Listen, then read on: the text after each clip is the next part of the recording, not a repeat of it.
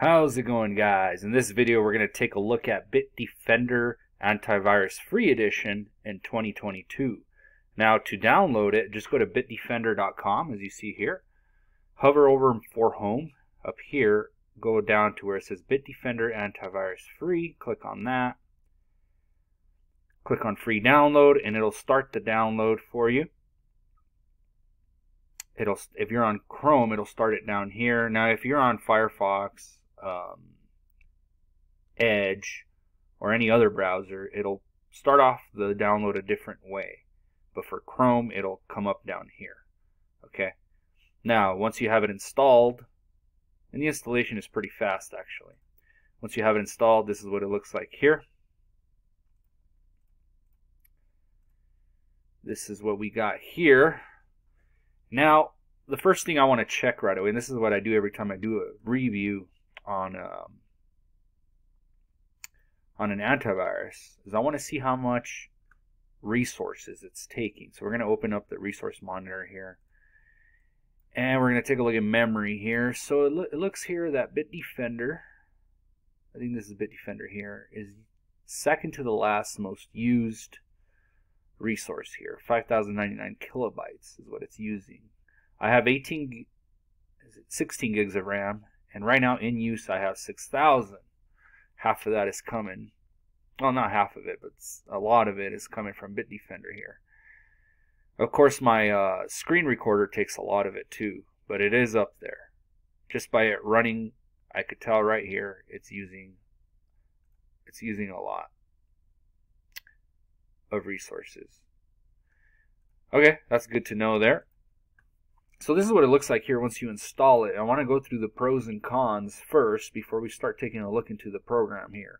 And I got this from PC Magazine. According to PC Magazine, the pros is it uses the same core antivirus protection as for Bitdefender. So what this means is you're getting the exact same protection as the one that you would pay for. So that's good. All right. A lot of antiviruses don't do that. Excellent scores from independent testing labs, and we'll take a look at those scores here in a bit from those independent testing labs that come from PC Mag. Very good scores in our hands-on tests, according to PC Mag. Include some features absent in previous free edition. So it looks like they added some features to it, and it's free. All right. Now, like I've always said, guys, antivirus, you should never pay for antivirus unless you want to pay for those extra little features. All right. The cons, it lacks ransomware specific protection. So it won't protect you against ransomware. Alright, and that sucks when that happens. That's when your computer gets hijacked and they charge you money to give it back to you. It won't protect you against that. So if that's what you're looking for, this won't protect you for that. First time full scan is unusually slow. We're going to test that out here in a bit. And on-demand malware scan is yes. On-access malware scan, yes. Website rating, no. So it won't tell you when you're on the websites what rating it's giving you. Malicious URL blocking, yes. Phishing protection, yes.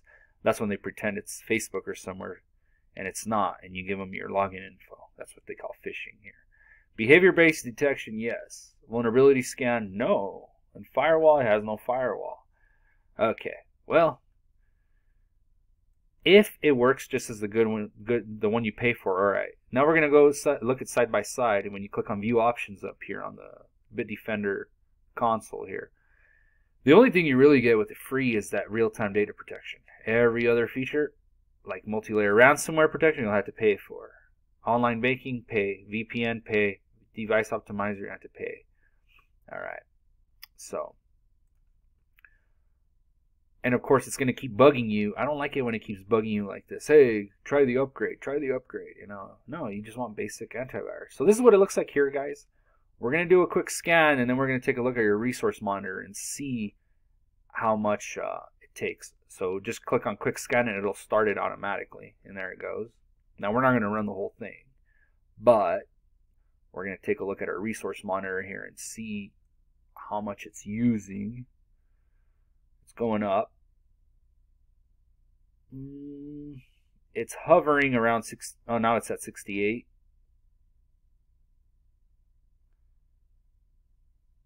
All right. So definitely you want to have at least 8 gigs at the minimum. I would recommend 8 gigs of RAM. You could probably get away with 4 gigs, but I recommend 8. All right. Let's continue the scanning here. And yeah, like I said, it uses quite a bit of resources. Before we started the scan, it was already using resources, this program. So, all right, we'll keep that scanning going. I believe we can actually minimize it. So it's going on in the background while that scan is going. Let's go ahead and take a look. So in the main screen here, you're going to see quick scan, system scan, vulnerability scan, which is locked, VPN is locked, and SafePay is locked. You can only use quick scan and system scan. Now if you click on this little pencil here, you should be able to, oh, never mind. That's only to upgrade. I can't do much. Now let's click on the protection here, icon. Now here you can go ahead and take a look at your antivirus. Oh, your system is clean. Oh, what do you know? I guess that's why they call it a quick scan.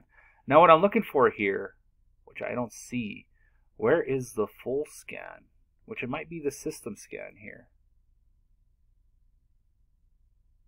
Your first is, okay, this is the full scan right here. Now this is the one that could take a while. Let's take a look at the resource monitor again and see how much it goes up.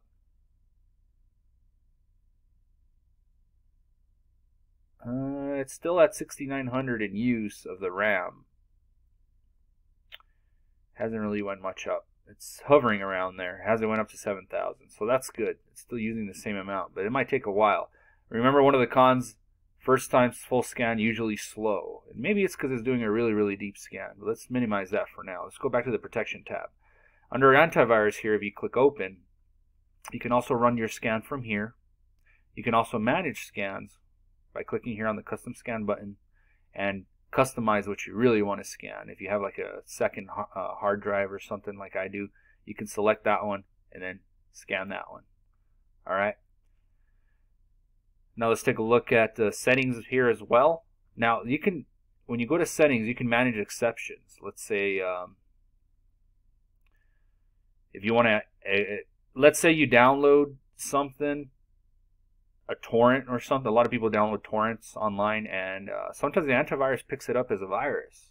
But if you know for a fact it's not a virus, you click here on add an exception and you put the path to it. Now to do a path, for example, you go to your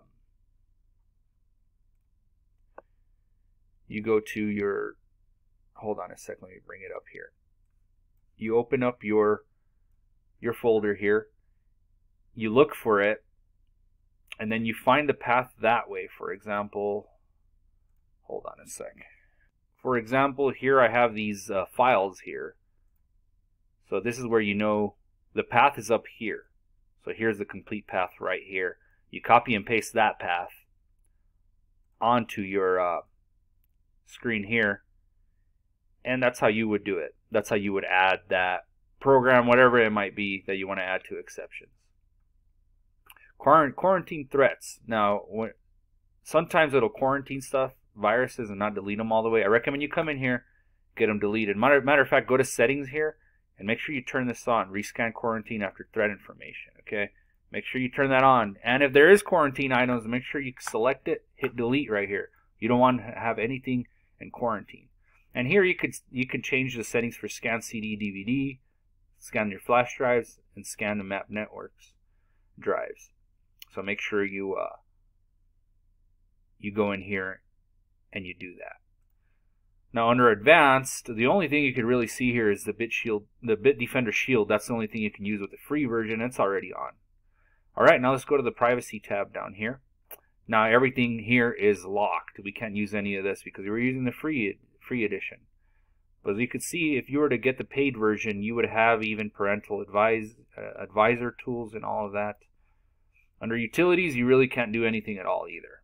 So remember, this is the free edition, and you can't really do much except for the basics, which is having antivirus.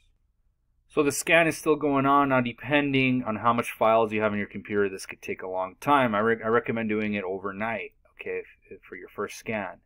Because remember, the cons did say it'll take a long time. Now, I want to see what the lab results were through PCMag. I got a screenshot here from the PCMag article, and I will post a link on the description of the video below to the PCMag article for Bitdefender Antivirus Free. But anyway, in their lab results, they said Bitdefender Free doesn't include every feature on the commercial edition, Its core antivirus engine is the same as what the independent labs test. Bitdefender Antivirus Plus. The labs do make it clear that their results are only guaranteed for the precise product they tested. Still, it's worth looking at the excellent scores the commercial edition earned. 3 of the 4 labs followed include Bitdefender in their testing in the 3-part test regularly reported by AV Test Institute. That's the test institute that they use. They can earn up to 6 points for each effective protection, low impact on performance, and so they look at performance, they look at usability problems like false positives. They say Bitdefender missed a perfect 18 points due to a few false positives that cost it half a point in usability, but 17.5 points is sufficient for the lab to name it a top product. So apparently Bitdefender, according to PC Mag, using their AV Test Institute, is a top product. Avira Free, Kaspersky, Microsoft, and Norton are among the products that manage a perfect score. So we're going to be looking at those next, guys. We're going to make videos on those here soon. Alright, now I wanted to show you the actual test results here. This is from PC Mag again. Bitdefender, number of labs testing was 3, and it scored a 9.8. The researchers at AV Comparatives perform a wide variety test. So 3 of them here. Products that pass the test earn a standard certification, while those that go significantly beyond the minimum need to pass it receive advanced or even advanced plus certification. Bitdefender took advanced plus in the latest instances of all 3 tests, and as did Avast, AVG, and McAfee. So we're going to have to review those as well. So to pass this lab's banking, they tested with Trojans. They don't put up with anything less than failure. Another test using a wide variety of malware offers 2 passing levels. If a product absolutely blocks every installation attempt, it passes at level 1. If some malware gets through but is eliminated within 24 hours, that earns level 2. Anything else is a failure. Bitdefender was among the 60% of tested products that passed the banking test. 60%. Was among the 60%. So not all of them passed, but Bitdefender was there. It reached level 2 certification on the broad spectrum test along with F-Secure and Microsoft Windows Defender Security Center. Only Asset and Norton managed level 1 in the latest test. Only Asset and Norton? Okay. So we're going to have to look at those, Asset and Norton. So it looks like it does okay. I mean, it's up there. But it looks here like they say Asset and Norton does a lot better, guys. But anyway, that's what the lab results were for Bitdefender. And right now, we're just going to have to wait for this thing to finish. It's probably going to take an hour or 2. Who knows? Who knows how long it's going to take, guys. Well, thanks for watching. I hope this video helped you guys get to think about Bitdefender Antivirus Free. According to PC Mag, it does well. It's up there. Like I said, here are the pros and cons again. And apparently it does the same. It does the same as the free one when it comes to blocking viruses. Okay. Thanks for watching, guys. Don't forget to subscribe, and I'll see you soon in the next review video. Have a good day.